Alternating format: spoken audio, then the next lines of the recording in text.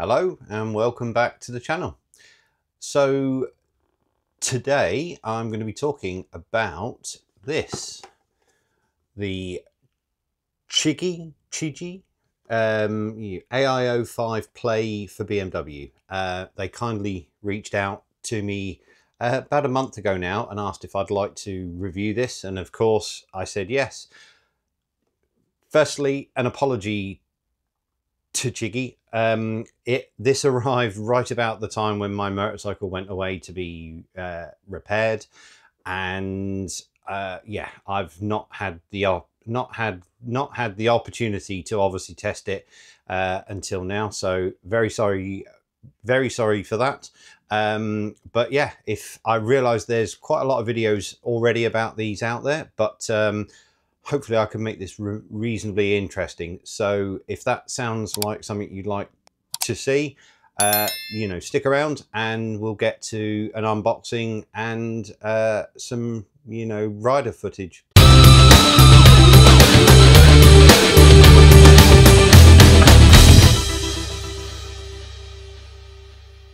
Let's do a little quick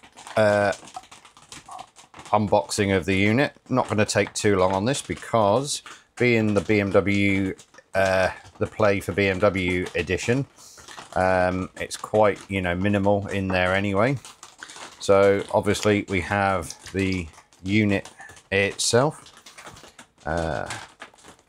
actually quite, you know, weighty considering the, you know, size of it. Let's stick that out of the way. And then we have a single box inside, which I'm assuming will have the manual. That is it. We have the manual, which I'm not going to read, and some stuff in here. Should have had a knife handy, shouldn't I? So let's just quickly breeze through this. A nice few stickers there, and also a little tag that I might stick on my keys, and obviously an included screwdriver to take this off, which for now I'm not going to take off. I'm going to put it straight on the bike. I've already taken the liberty of using the included screwdriver to take off the little rubber grommet on the bottom, which exposes the USB and also the SD card or TF card slot. Okay, so we're just going to go through the initial setup. I've sped this up because, in all honesty, it took long enough that, you know, watching it back in real time probably wasn't the best use of anyone's time. And I did have a couple of issues getting it to join my Wi-Fi. So as you can see, I'm going through activating the unit, you know, setting the time zone.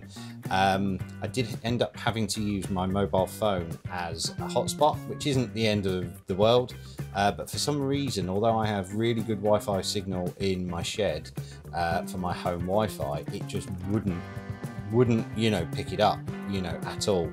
And it even failed to connect to my, you know, hotspot on my phone at least once. So a little bit confusing. I don't have any other Wi-Fi issues, you know, in here. So I did find when I took the CHIGEE in to the house, I had to be literally in the same room for it to connect to my Wi-Fi, which I found a little bit odd, and I have, you know, fed that back to them.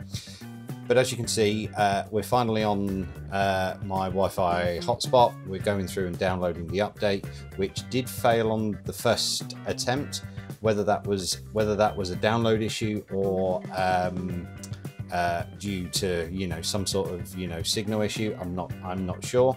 But there was only the one update, and so now I'm just going through, you know, browsing around the user interface and just, you know, getting myself familiar with it, changing the units from over to miles, etc., and just going through the first pairing of my iPhone, which went completely and utterly flawlessly, as you would expect.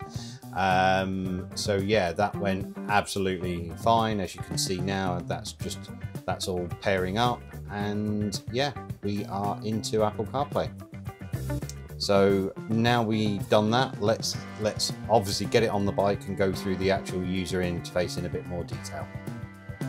Let's go over the features of the unit. I'm not going to dwell too long on all of the different options. There's a pretty comprehensive menu, out there. Obviously, along the top, which you won't be able to see from this angle, we have 4 actual physical buttons. The first one brings you back to this screen, the home screen. The second button switches you from the various different, screens. This screen, the bike data screens, and obviously Apple CarPlay or Android Auto. This option turns the screen off if you're not using it. And this button locks the screen. I'm not sure if you saw there, it said lock. Now you can press it to unlock it, or I believe you can swipe up. That's the physical buttons. This is the main screen of the unit. So if you don't have your phone,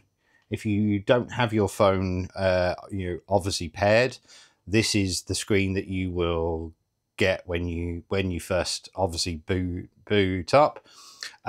Quite simple: speed, a compass, some tire pressure info, and also time, and some ride info. And also obviously this icon goes blue to signify we have some GPS. The second option along here is obviously for the riding, the bike info. Not sure how much I'll use this, if I'm brutally honest, because the TFT does a pretty good job of showing me that. But we can see information like revs, speed, the tire pressures, ambient temperature, voltage, lean angle, etc., which is all read from the bike, I believe, potentially with the exception of stuff like the height and GPS location, as I'm pretty certain this has got a GPS chip inside it. We can go over to the lean angle screen, which I may use if I'm on some twisty roads and I want to keep the TFT on this screen. Pretty self-explanatory. And we also have more extended bike information, which, if I'm honest, I probably won't use. However, it is there should you wish. So from that info, we can hit the second button that then brings us back straight to the home screen, as well as the same for the home screen option. Now, if I go into here, we are straight into Apple CarPlay, and I can, if I hit the second button, that's switches us into the bike info. A second press back to the home screen. A third press back to Apple CarPlay, or I can go straight back to the home screen there. So using the Wonder Wheel, for anyone who has used a BMW Nav 6 or the BMW Connected Ride, I believe you will be familiar with these icons here on the TFT, one saying TFT, one saying Nav. This won't show unless you have something in here which obviously tells the bike that it is a nav. And if I just press and hold the menu up option, that flicks over to nav. So we now have the control of the unit, which you can confirm because this now shows up here that it is, hopefully that's in focus, that it is on, that it is on the nav mode. So what I can do now is obviously control using the Wonder Wheel. So if I press the Wonder Wheel and hold it to the left, we go back to the Apple CarPlay screen. If I push the Wonder Wheel to the left and hold it again, we go to the bike information screen. And if I just go to the right, we switch between the various bike info screens. And if I press and hold it to the left again, back to the home screen, and press and hold it, we're back into Apple CarPlay. And if I scroll the wheel, you know, down, as you can see, it's moving across the icons to the one that I want. So I can go into music by selecting that and pressing the wonder wheel to the right. That opens, you know, music. I'm not quite sure why I was playing that song previously, but anyway. And, you know, obviously, if you don't wish to use the wonder wheel, you can obviously swipe, and it is incredibly responsive. It did lag a little bit then, but yes. So to the test ride with the CHIGEE AIO-5 Play for BMW. So far the screen very sharp, very clear, and very smooth. And there we have the lean angle. Wow, an amazing 19 degrees of lean. I'll be joining MotoGP anytime soon, clearly. So if I move the wonder wheel, we obviously select the different apps into Google Maps, and then we will go over to search. So let's have a look at some favourites. Joe's Pizza, Trump Tower. Wow, let's go for Spire Hospital. I went there recently to have my knee looked at. So start, off we go. Not had to take my hand off the handlebars once, which is great. I honestly thought that with my 47-year-old eyes I was gonna hate it. Personal preference, I would like it to be larger, but that is perfectly readable. I can read the arrival time, everything like that. I do think, however, if you were somebody who is just on that sort of cusp of maybe needing glasses for driving, but you're not quite there yet and you can still read road signs, etc., you may struggle a little bit. Okay, my route app working. Now I will say on this screen, because of the differences between the map view on my route app versus Google Maps, it is a little bit harder to read.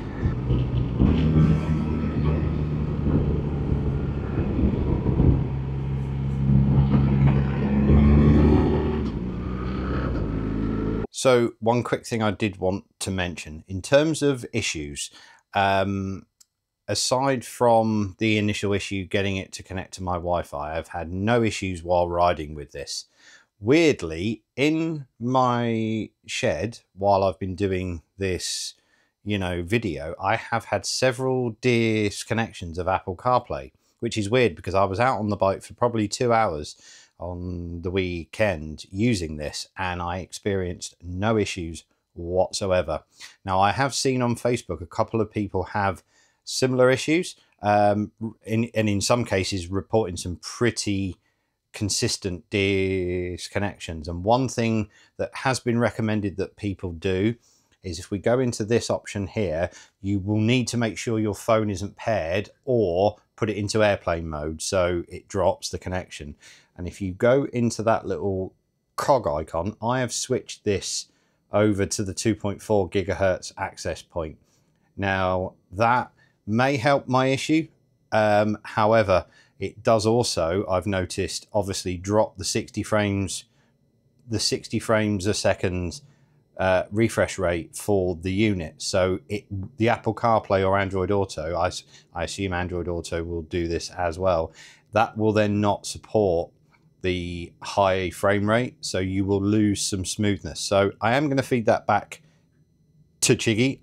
I am going to switch it back and play around with it, and just see. It may be that there are, you know, signals in my shed that are interfering with it, but I just thought I'd mention it because I don't think this option is particularly obvious, because once you've paired, you then can't change that option unless your phone is out of range, because obviously it automatically joins. So you either have to sort of switch it on and very quickly go into here before your phone auto joins to the CHIGEE. I do think this menu should be within the standard, you know, settings options. So just something to be mindful of. So final thoughts and opinions of this. The AIO-5 Play for BMW from CHIGEE. What do I think of it? Will it be staying on my bike? My brutally honest answers are as follows. Yes, it will be staying on the bike. One thing I have been fairly critical of, you know, with it up until now is the screen size. Now, I've seen a lot of feedback regarding that. A lot of people wanting a larger unit. I believe CHIGEE are working on a 6-inch unit, but they have said that that won't be available for the BMW. Whether that's ever or at first, I'm not sure. Personally, I think that's a bit of an oversight. And considering the thickness of the actual bezel around the unit, and the amount of free space, I do think they could squeeze a 6-inch without making it look cumbersome or encroaching on the actual visibility of the TFT. So I really do hope that they reconsider that at some point. Why is it going to be staying when I feel like the screen size is a little bit on the small side? Well, I've been using the CarPlay W702 up until now. I've done about 8,000 miles with it. Screen size, I love it. Do I wish the CHIGEE had a similar screen size? Absolutely, I do. However, the upsides for the CHIGEE are quite obvious. The screen is far brighter and sharper and smoother. The over-the-air updates, I don't have one of the newer CarPlay Pros, which I believe you can get over-the-air updates on. But obviously with the CHIGEE you can, and from what I've seen, they're pretty responsive and pretty quick to bring out new updates. So there is all of that, plus the Wonder Wheel control. Now, I had the BMW Nav 6, I believe it was, when I got my first R1300GS adventure back in 2019. You know, thinking I was going to use it for everything. And although that had Wonder Wheel support, I never really used it. I don't know why. I just didn't feel like the user interface was intuitive. I think the only thing I ever really used the Wonder Wheel for was zooming in and out. Now, arguably that is harder on the CHIGEE because it's app specific. And that is one criticism of Apple CarPlay. I haven't actually tried that yet on Android Auto, but regardless of whether it's the CHIGEE, the CarPlay in my Ford Fiesta, zooming in and out is somewhat sort of cumbersome. Excuse me, but using the Wonder Wheel does make it that little bit easier. Trying to reach forward and trying to press the screen and go into zoom mode and then pressing plus and minus can be a little bit more maybe direct. However, it takes your focus off the road, and I would much rather use the Wonder Wheel. So yeah, those are my final thoughts. I would love a bigger screen. Please, CHIGEE, reconsider that for the BMW edition. Thank you very much to CHIGEE for reaching out and asking me to review this. It will be staying on my bike, and I'll put a link down in the description of the video where you'll find a discount code. I believe it's about 5 to 10% off most of the products. So yeah, thank you to CHIGEE, and yeah, if you enjoyed this, please consider hitting like and subscribe. I'm really enjoying doing these sort of videos, and really appreciate all of the feedback everyone's given me so far.